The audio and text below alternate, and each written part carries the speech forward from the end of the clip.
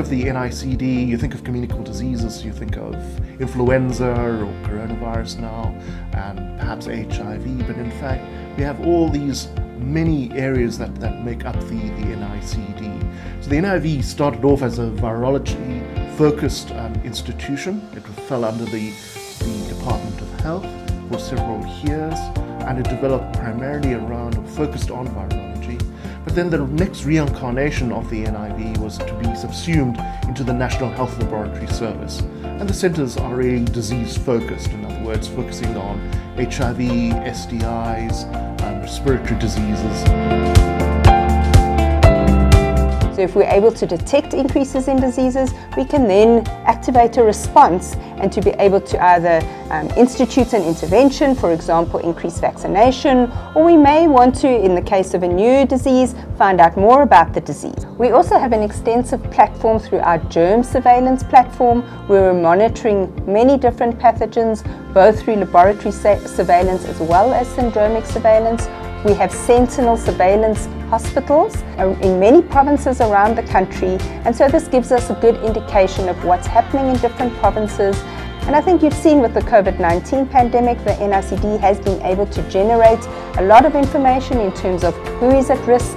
We know that those, through our data, that the elderly are more at increased risk of severe disease, those with underlying comorbidities, and we've also been able to monitor the hospitalizations and hospitalization rates, as well as indicators of severity. The NICD has been involved in multiple programs around surveillance.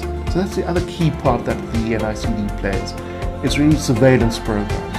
What is the burden of disease? What is the patterns and changes around burden of disease, in order for us to provide important information around how to manage these burdens of disease.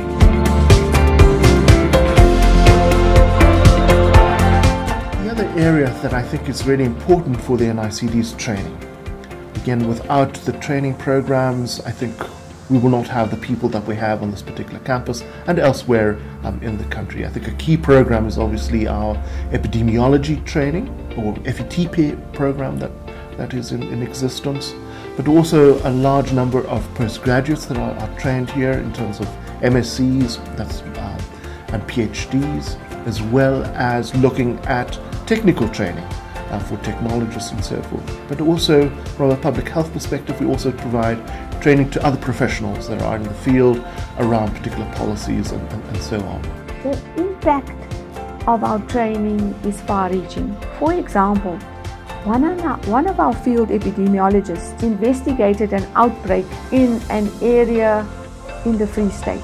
That resulted in an investment of more than 2 million rand in improving the water reticulation system in the Free State. Now, the consequences and the impact of that for communities in that area who, as a result of a waterborne outbreak, have now got an improved water reticulation system. So we are all involved in constantly building capacity to improve the public health workforce in South Africa. And this is across multiple disciplines. It involves scientists, technicians, technologists, epidemiologists, virologists, pathologists, and really our work is centered around building the capacity to provide evidence to influence any policy decision making at a local level, at a national level, but also across the region, in SADC, across the continent, and globally.